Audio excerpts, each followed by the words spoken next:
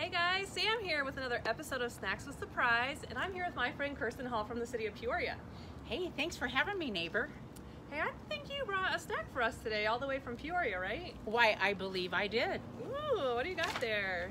I've got chips and salsa from Revolu Taqueria on the P83 Entertainment District, which, by the way, is on the restaurant row that our two North Valley restaurants share. Oh, that's We've got right. probably just about all of the major restaurants, as well as a lot of the chef-driven restaurants like Revolu. These are delicious. And you know, what's great for Peoria, when you have really wonderful restaurants come to Peoria, that's great for Surprise too, because our residents can go there. And so that really leads us to, like, we talk a lot about regionalism and regionally attracting businesses.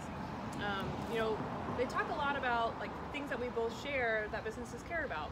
Absolutely. You know that whenever we're talking to a company that's looking at either one of our cities, the first thing they ask is, tell me about the talent in your commute shed. 15, 30, 45 minutes from a certain point, and that includes Surprise for us.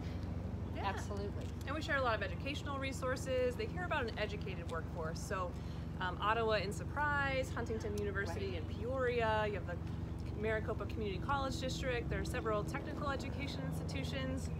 We share a lot of resources, and those businesses care a lot about quality of life amenities too.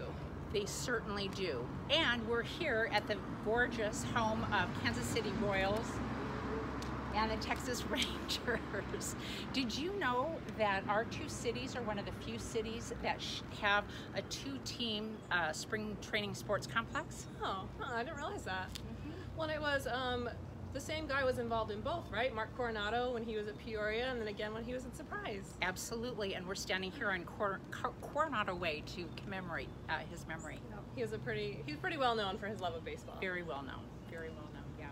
Well, Kirsten, thank you so much for stopping by with a fun snack and talking regionalism with me. I mean, what's good for Peoria is good for Surprise, and likewise, and I'm so glad you're here. Well, thanks again for having me. I appreciate what you're doing. Thanks. All right. Thanks, guys. See you next time.